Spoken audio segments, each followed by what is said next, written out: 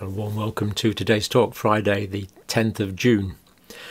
Now, I found today's topic particularly interesting, and I'll tell you what it's about and you can decide if you want to watch. Now, there's a group of genes that we have inherited from interbreeding events with Neanderthals a long time ago, about 60,000 years ago, and these genes have been passed down. And these genes are determining people's level of resistance to SARS coronavirus 2. And this is one of the fascinating new things that have been learnt from the pandemic. I had no idea about this form of immunity up until really quite recently. Now, the immunity we're talking about today does apply specifically to SARS coronavirus 2, but it probably applies to all sorts of different viral infections. So it really is something new that we have learnt. So if you want to watch, that's what this is about. Now, this has come from various headlines. This is the least salacious one I could find. Neanderthal genes probably caused up to 1 million COVID deaths. A lot of them talked about the event where there was integration of the human and Neanderthal genes all that time ago. But up to 1 million COVID deaths could be caused by this genetic variation. And I'll just show you, actually, just at this stage, just to give a bit of background. So this red here represents the gene that predisposes towards more serious infection, and actually doubles the probability of death. And where these populations live. So we see, for example, people in southern India, a lot of them have this gene or this gene sequence which increases the probability that they're going to get severe disease and death, particularly Bangladesh, very prone to that. Europe, it's variable. These proportions here are made up partly of the population that's been in Europe for a longer period of time and partly of recently migrated population, so it's kind of an aggregate effect. Lower levels generally in the United States. Now, this is the genetic risk, of course. Now, interestingly, Africa, there's essentially zero genetic risk. Now, this is because modern humans interbred with Neanderthals as they left Africa and didn't go back in at least to sub-Saharan Africa. So people in the traditional African gene pools, they're not interrelated with Neanderthals the way the rest of the population is. So if you're like Chinese or American Indian or white European or Chinese or Aboriginal or anything that's not black African, you've got Neanderthal genes, typically 2 to 3% of Neanderthal genes. That's what we've all got. Quite fascinating, really. So this is the map here, and it does show one reason. This has got to be a major reason why our fears about Africa were not realised. There's a very low genetic potential for severe disease and death in Africa, and of course this should influence immunisation decisions as well. We also notice fairly low rates in Eastern Asia. So this is encouraging. We know that very low death rates in Japan, for example. And the North Korea situation, again, they've got very low numbers of this predisposition gene, as indeed have people in China. So we can be more hopeful than we have been on recent videos that these populations might not suffer as many deaths as we had feared. It's not the only factor, of course. This is the genetic factor. We know about the environmental factors, the diabetes, the heart disease, the kidney disease, the obesity, the hypertension. These are well rehearsed, the vitamin D deficiency. But this is about the genetic predisposition. So I thought that was quite an interesting graphic there that shows the different places where this is prevalent. Now, this is from the gene affected here is snazzily named LZTFL1, and this is published in Nature, which of course is with a premier scientific journal, really. The majority of genetic risk factor for severe COVID is inherited from Neanderthals. Now, these are the group of ancient humans that were first discovered in the Neander Valley in Germany. Now, there's a misconception that human beings descended from Neanderthals. We didn't. we didn't. They are a cousin species, and it's estimated that we last had a common ancestor 550,000 years ago, just over 500,000 years ago. What's actually happened, it's not that we're descended from Neanderthals, but we interbred with them when we came into contact in the early stages of human migrations out of Africa. That's roughly my understanding of the history. So clinical manifestations, as we know with COVID, range from asymptomatic to rapidly progressive respiratory failure. And these can't always be explained by the comorbidities. To an extent they can, but not fully. Now, this comes from the particular gene sequence here is a region or a gene cluster on chromosome 3. Now, here we have the human chromosomes. This is called the human carrier type. And this is the one I used in my biology degree, and I was given this picture by my genetics teacher. I remember it well. And he told us to cut them all out and arrange them in pairs, which we duly did. It took a long time, but here we have them all in pairs. So these are pair first ones, second ones, third ones, and this is actually the X chromosome and the Y chromosome there, telling you this came from a male.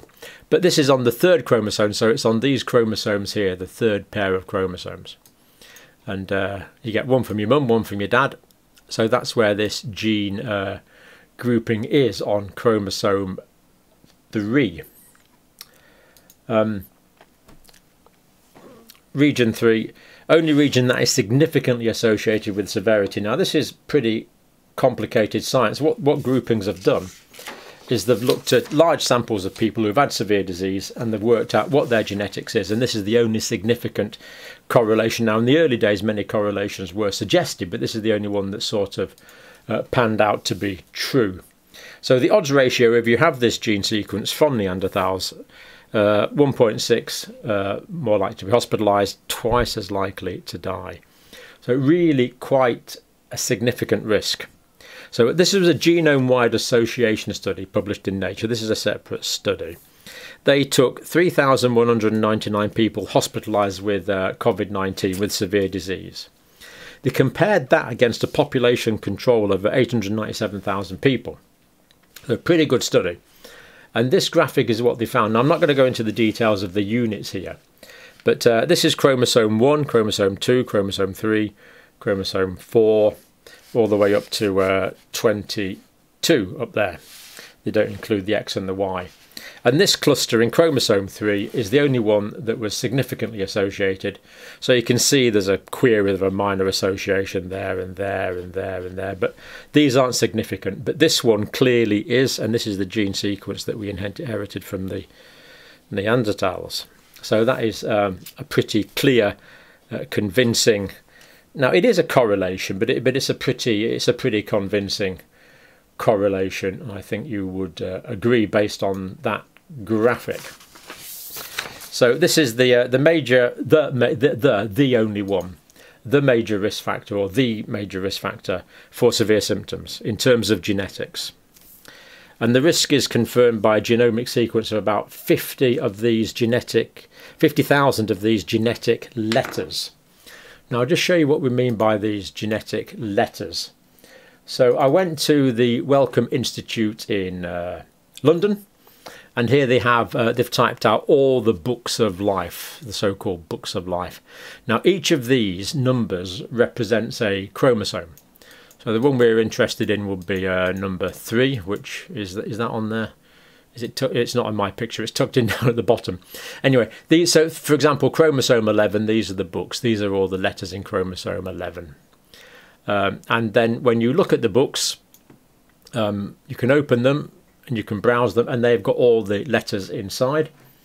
And if we look a bit closer, you can see that these are all the letters, the genetic letters that make up the human genome in all these books. And I didn't count them all, but there's give or take 3.1 billion of these letters. This is the genetic instructions to make a human being in the deoxyribonucleic acid. Quite incredible. 46 chromosomes, 3.1 billion units of instruction. Absolutely amazing. And And the risk one, as we said, is inherited from Neanderthals. Now, a haplotype is a group of alleles. Now, an allele, now what happens is, because you've got two chromosomes, you've got a gene on either chromosome, one from your mum, one from your dad. The allele is one version of the gene. That's what an allele means. So a haplotype is a segment of these alleles or genes in an organism that are inherited together from a single parent, in this case all the way back to one single Neanderthal coupling with an early human who just arrived out of Africa. Whether it was a Homo sapien early human man or woman, we don't know. We just know that this copulation event took place. We don't know which way around it was. Be interesting to know, but I don't think we ever will know that. And this sequence, this 50,000 letters, sequence is strongly associated with each other in the population. In other words, they're inherited together. They're inherited as a group. So during reproduction, the chromosomes do divide with each other, they integrate, but that they do tend to do so more so at particular positions.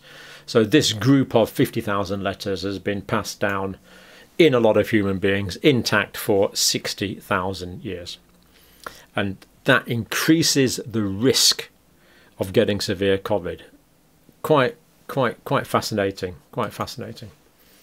So the haplotype, this genetic risk for severe disease from Neanderthals, 50% of people in South Asia, India, Bangladesh, Pakistan have at least one copy on one gene.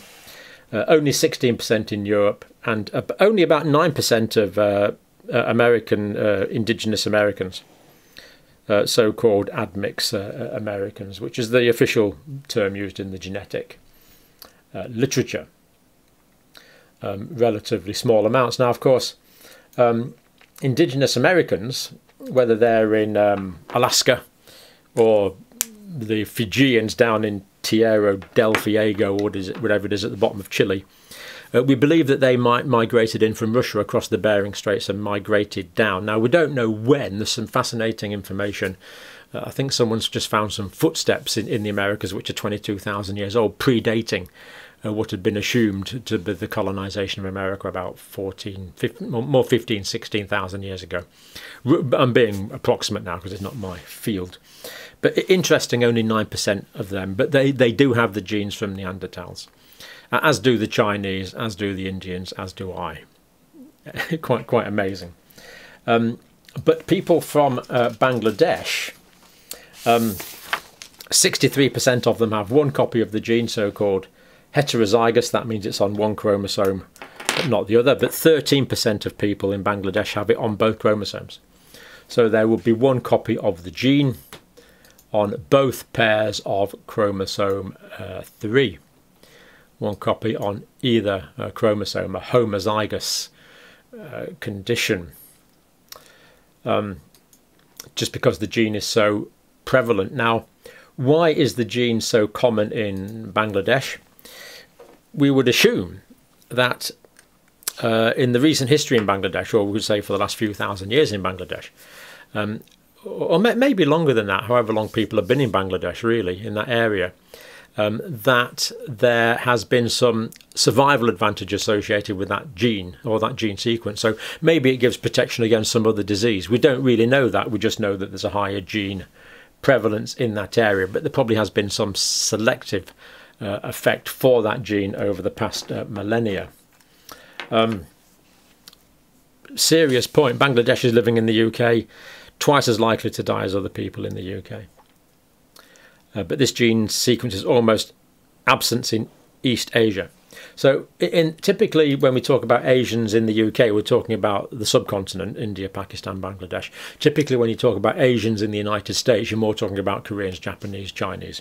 So really less common in East Asians. And they have a lower death rate to prove it. Japan, remarkably low death rate. Now, there's another early group of humans called Denisovans. There was this cave where a monk called Denis lived for a while. So the cave was called the Denisovan Cave after this monk who lived there. But thousands and thousands and thousands of years before Denis was there, there was these people that were called Denisovans, another early group of humans. Now, there's a lot of Denisovan DNA, for example, in that they migrated down into the oceanic regions, into places like Papua New Guinea, Australian Aborigines, Melanesian people. They've got quite a lot of Denisovan DNA in them, whereas Western Europeans tend not to have. So did it come from Neanderthals or Denisovans was a bit of a question from early humans. But we actually know it's present in homozygous form, in other words, on both chromosomes, from the genome of Vinajay, which is the name given to a Neanderthal, 50,000 years ago, found in Croatia. And the bones, some of the bones and teeth of this individual Neanderthal was so well preserved, they were able to do a DNA sequence. And we have the full DNA sequence of Neanderthals. Quite incredible. So we can look at these sequences in modern humans, and when they're the same as this original Neanderthal, the assumption is that they came from that original Neanderthal, which were known to interbreed with humans on quite a few occasions.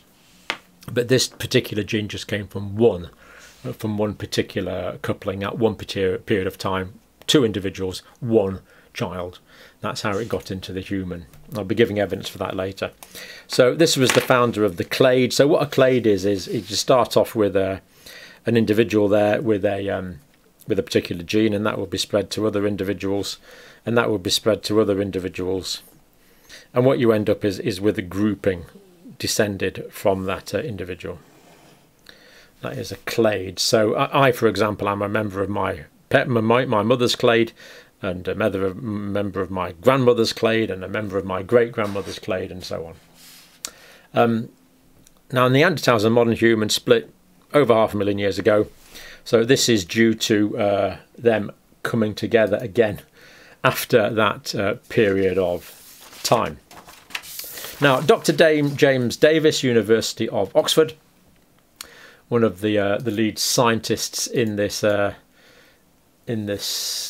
study, we used the technique, and it identified virtually understudied gene called LZTFL1. So they used a new genetic technique, and this gene had basically not been studied before. Bear in mind there's 3.1 billion letters in the genetic alphabet, so there is a lot to study. So why would you study any particular one, particularly if you didn't have reason to? And at the time this had not been linked to infection at all, but now it is. It's a single gene letter out of 3 billion letters. Quite amazing. This tiny section of DNA doubles your risk of dying from COVID. So this is in this, as we say, just under 50,000. It's at position 45,818,159 on chromosome 3. So it's that letter on that particular. It's the particular letter on chromosome 3, and it's only one of these letters that have been changed, which is really quite amazing. It's a single change. If you've got a G at that site, it's low risk, so I'm more likely to have a G at that site, white European as opposed to Asian from the subcontinent. And if you have an A at that site, it's high risk. So it's just changing a G to an A is the actual change. Now, as we've said, there's 50,000. Can't see it. There you go. As we've said, there's 50,000 letters in the Neanderthal sequence, but it's only a change in one of those 50,000 letters that's caused the genetic difference. It really is a butterfly effect sort of thing, isn't it? Particularly interesting. And of course, the letters in DNA are adenine, cytosine, guanine, and thymine. So in this case, if you've got a G, it's low risk at this site, at this particular site, and if you've got an A, it's high risk.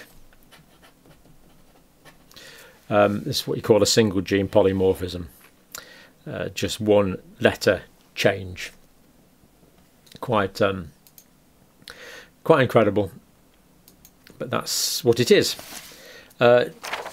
Gene changes, cell reaction to binding. Now, what happens here is this genetic change. So what happens is we, as you know, we have the cell. Let's just make this a little bit brighter. This is the trouble when the sun keeps going in and out. It's confuses things. So what we have is we have the SARS coronavirus 2 there, as we know, and we have the spike proteins like that. We have the spike proteins on the SARS coronavirus 2, like that. That's the virus. And the virus fits into the ACE2 receptor sites on the surface of the cell. So that would be the surface of the cell there, and that would be an ACE2 receptor site on the surface of the cell. And of course there's other ACE2 receptor sites on the surface of the cell as well, like this, where the virus fits into. Of course those receptors are there for other physiological reasons. Now what seems to happen is if you have got the good immunity, what seems to happen is when the virus fits into this receptor site, that's the antigen, it actually is detected by this receptor site. And this receptor site sends messages, it's called secondary messenger systems, to the other receptor sites in the cell, and maybe even via cytokines to other cells. I don't think we really know that yet. But what it does is it changes the shape of these. So when these have changed shape, the virus can't fit into them anymore. It's called a conformational change. And that probably does go via cytokines to other cells. So the other cell, instead of the receptor site being like that, so it's a nice fit for the virus to get into, it actually changes its shape. So it's no longer a nice fit, so it doesn't fit in anymore. Conformational change. Now, I'm not sure about this cytokine link. But I can't really see other way it will work. Now, this is a new aspect of immunity I'm only just learning about. It's only been known about for about the past 10 years or so in immunology.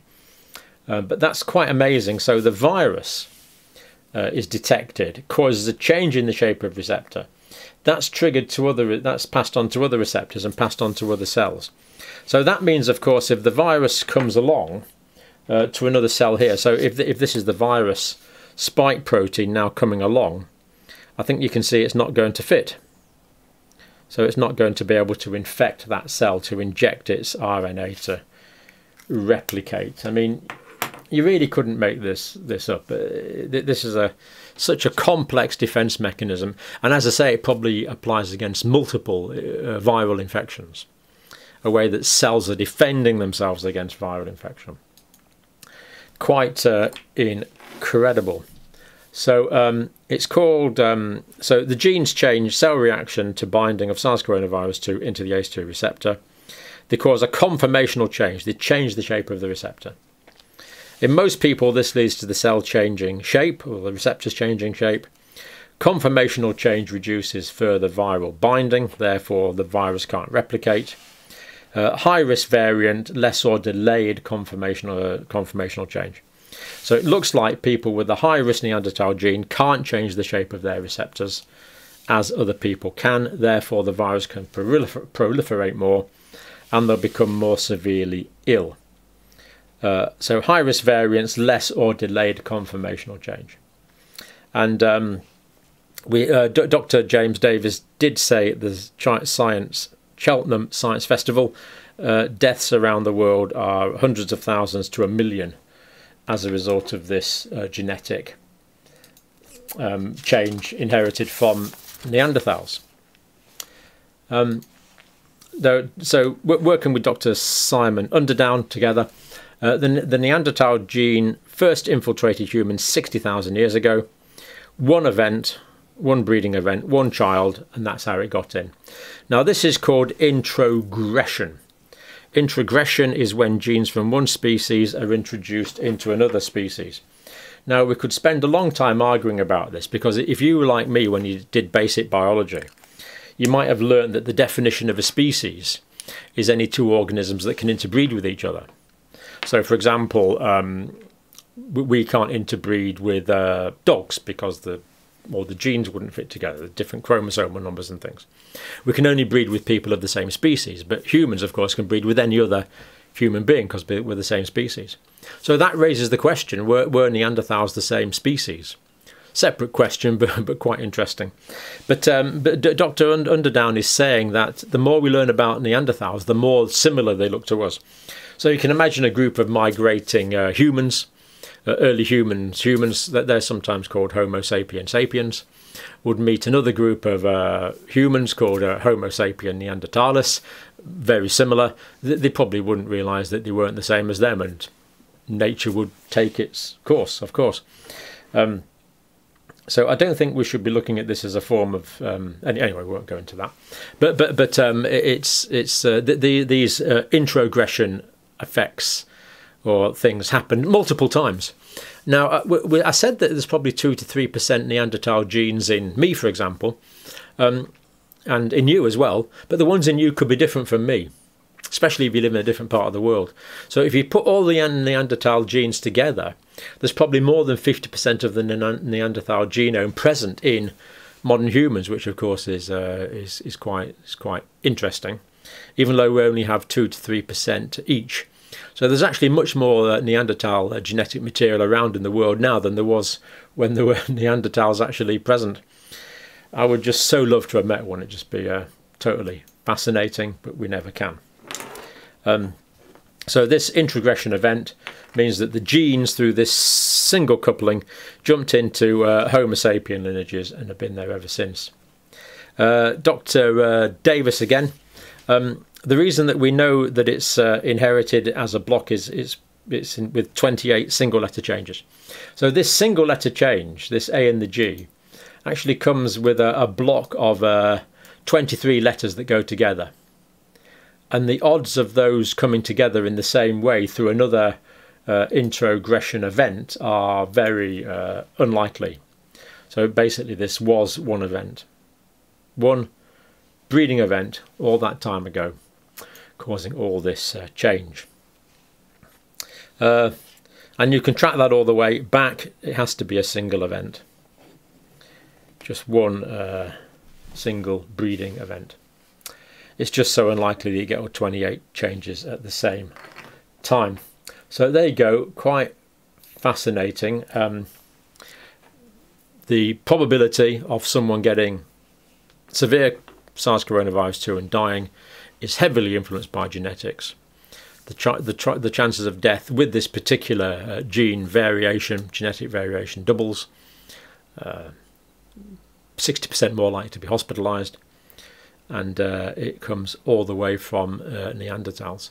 The reason it's probably been preserved all these years is it will have advantages for other infections and things. A lot of human immune genes actually came from Neanderthals. The reason that humans were probably so successful in radiating around the world was when they came out of Africa, they actually picked up a lot of Neanderthal genes which were important for immunity. So they were probably very important, but for this particular infection, having that variant is pretty bad news. Practically, people with this genetic variation need to be all the more fastidious about trying to reduce their other potential risk factors. So there you go, I found that a fascinating integration of science and health, and just a fascinating area of human history. Thank you for watching.